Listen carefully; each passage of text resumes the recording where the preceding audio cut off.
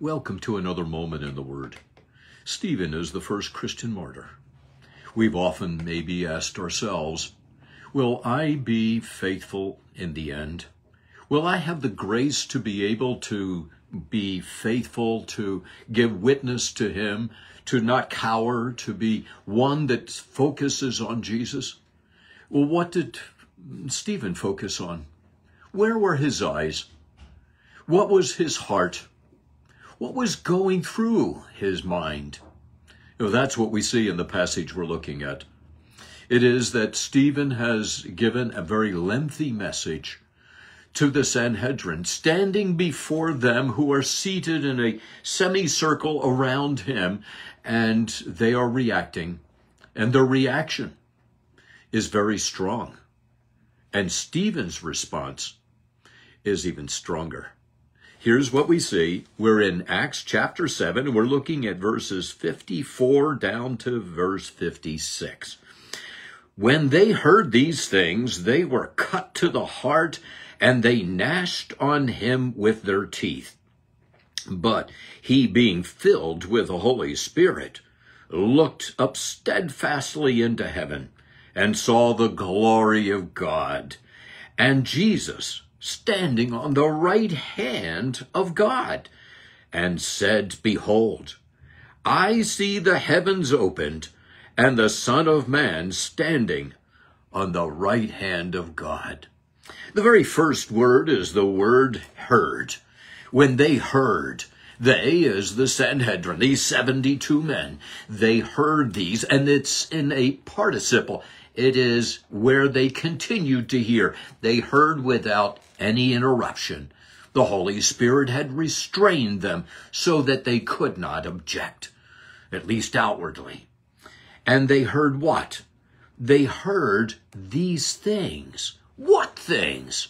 Well, actually, they heard that there were 7 accusations that Stephen had made. If we look at verse 51, the first one is, he said, you're stiff-necked. You're like an ox that won't turn to the right or the left. You are recalcitrant. You're refusing to accept any thought or way but your own. And the second is, you're uncircumcised. You're no different than a Gentile. You're not committed to the covenant that God had made to Abraham. Thirdly, that you're also uncircumcised in your ears. You listen to anyone. You brought a bunch of false witnesses into this courtroom, and you listened to lies. And the fourth one is you resisted the Holy Spirit. The Holy Spirit that filled Stephen, he's now made an accusation that you have rejected the Holy Spirit. The fifth one is that you've betrayed the Son of God. You've betrayed Messiah. You betrayed the one promised through all of the prophets. You have betrayed the Son of God. And you've murdered. You've committed the sixth commandment. You've broken it. Thou shalt not kill. And you've also not kept the law. You've rebelled against the law. The Torah that you claim you have such reverence for that in fact you have rebelled against. Oh, these 7 things they heard. And the reaction is they were cut to the heart. And when you think of that word cut, you're thinking perhaps of like a knife cut. But that's not what the word means. The word means to be sawn in two.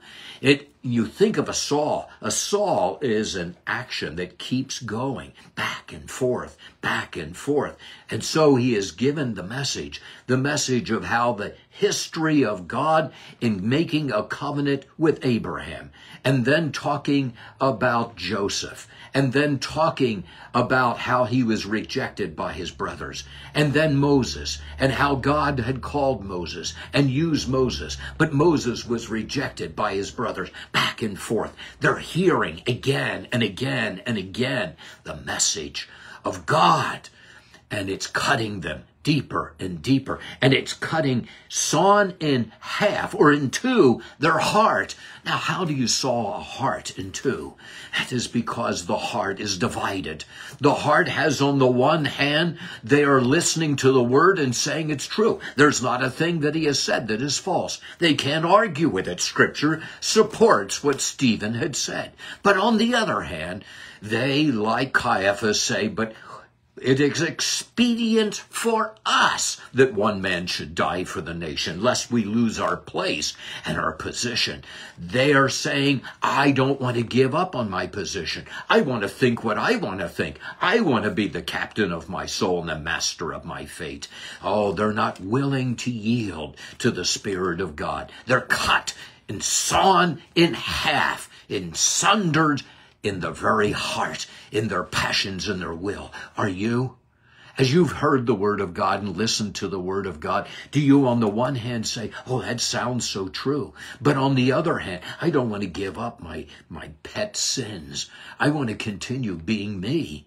And being you failed to understand. You're made in the image of God. You're not made in your own image. You don't belong to yourself. You belong to Christ who bought you.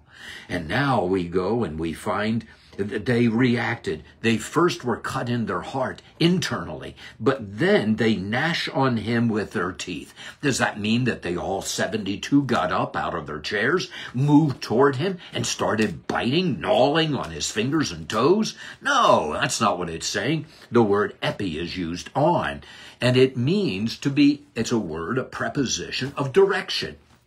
They're sitting there, and that word gnash, we get our English word bruxism from it. It's the gnashing or grinding of the teeth. They are, and you can see the visceral reaction even today. Somebody is angry and they have a clenched jaw, that they are grinding their teeth. And it is where they are grinding their teeth as they're looking at him. They're only seeing Stephen. They're not seeing anything beyond Stephen. They want to therefore dispose of him. And that's what they will do in a short time. However, what is Stephen doing? And where is Stephen looking? We find the next word in the Greek is being. And that word literally is what Stephen is. We have been watching what the Sanhedrin are doing. And sometimes when you're in a situation, we can look at people, but who are you? Are you a witness of Christ? And if you're a witness of Christ, that means you've been emptied of self and you've been filled with the Holy Spirit. That's what we find, him being full of the Holy Spirit. Remember earlier we had seen that Stephen was chosen as a deacon because he was full of the Holy Spirit. We then saw that he was full of wisdom. And then he began speaking. And this whole message that he has just delivered has been inspired by God. It was anointed because God is the one speaking through Stephen, just as God had spoken through prophets before. And him being filled with the Holy Spirit, he looks up steadfastly. Now, the word for looks, it's a really intensive word. It means to strain. He is now not looking at the Sanhedrin with clenched jaws and with fire in their eyes.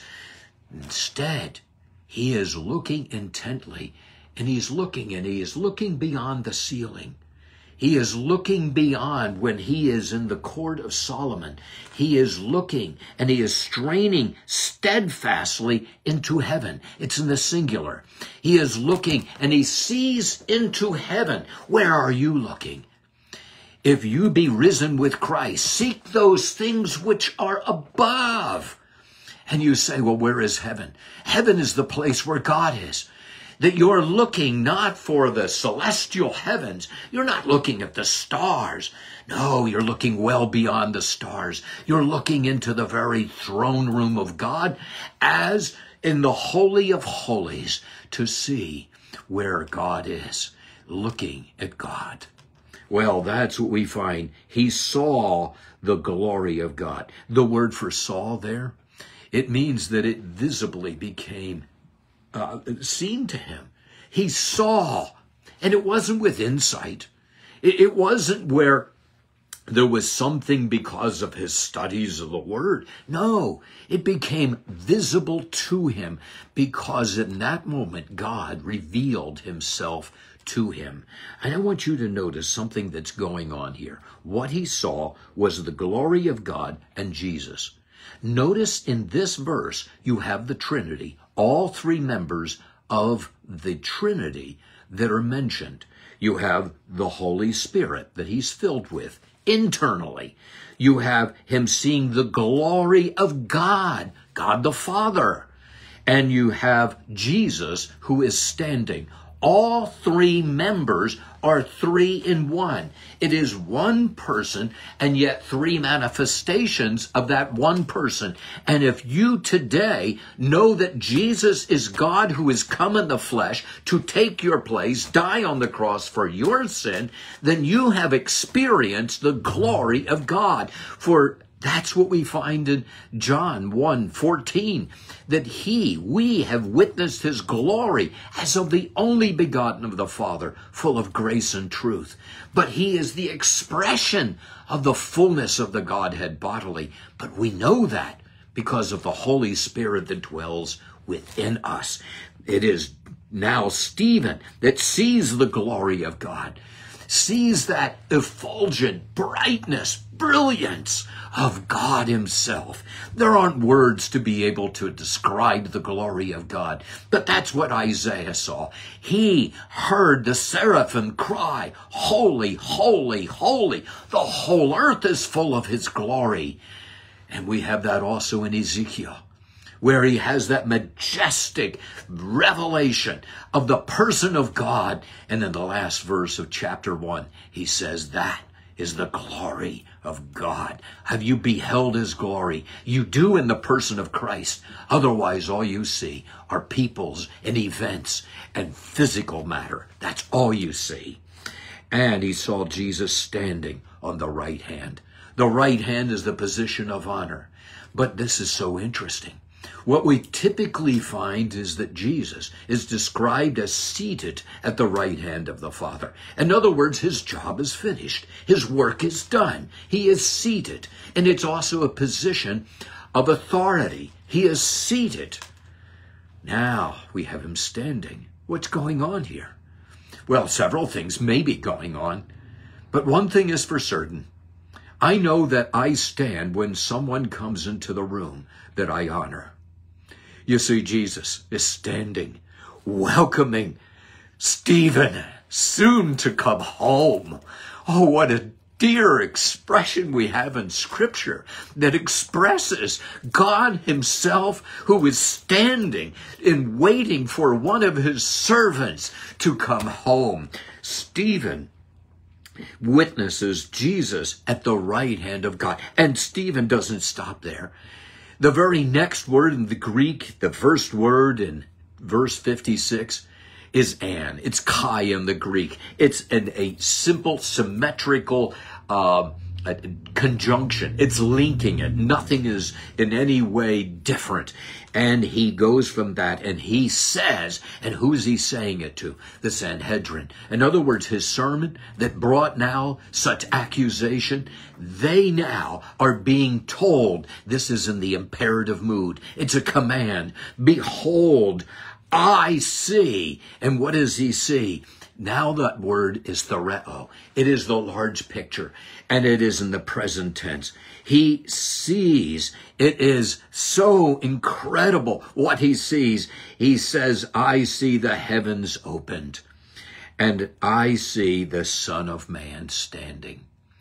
Now, when we find that word Son of Man, that's also interesting, because this is the only time we find in Scripture outside of Jesus speaking of the Son of Man where someone other than Jesus says it. It's a term that's describing Jesus. But what is it? Well, we find actually in the book of Daniel and in chapter 7, verse 13, Daniel says, I saw in the night visions, and behold, and like the Son of Man came with the clouds of heaven, and came to the Ancient of Days, and they brought him near before him, and there was given to him dominion and glory and kingdom, and all people, nations and languages should serve him. His dominion is an everlasting dominion which shall not pass away. In other words, the Son of God became the Son of Man so that he might take back that which was relinquished to Satan by Adam. And now we have paradise that was lost, paradise that is regained. This phrase, the Son of Man, that Stephen is saying is the invitation of the gospel to these who are the Sanhedrin. Instead of thinking, why me? Focusing on him, having fear because of the reaction. He is now straining his attention toward heaven, and he sees Christ who is standing, and he is the Son of Man who is now going to take what is rightfully his and what he has given to man. Oh, my dear one, I pray you're as blessed as I am in this meditation. And may you, as you come to that day when perhaps you will die for your faith and you will be a martyr, you're not asking, will I have the grace or the ability to stand? No, your attention will not be on those who persecute you. It'll be on Christ who has redeemed you. Father, thank you so much. It is your word that is powerful, it's living, that's sharper than any two-edged sword. Might we, Father, be like Stephen and not the Sanhedrin. Might we, Father, have eyes to see and ears to hear and a heart that is broken for you. In the holy name of Jesus we pray. Amen.